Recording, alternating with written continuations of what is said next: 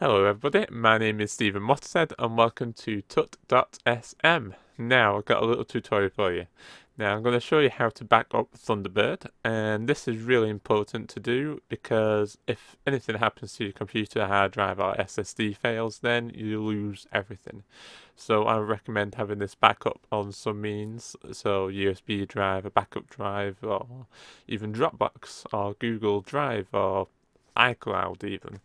Anywhere where you can have a copy of it if something happens. So, what we need to do is to create the backup, we need to go into the run window, so press Windows key and R at the same time, and then this will pop up. Now what we want to type in is percentage app data percentage sign and just hit OK. And then we want to just go all the way down to Thunderbird. Now you will have a lot more applications than I will have because this is just a test PC.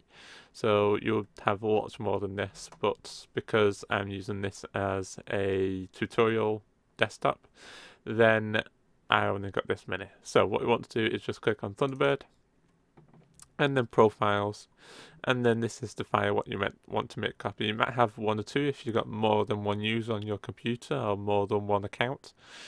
Email account going through Thunderbird, so you want to create all the copies. Each one will have a different name. It might have a custom name, it might have a random name like this one, and you just want to make a copy, and that's it. So hope you find this useful. Please subscribe, rate and comment.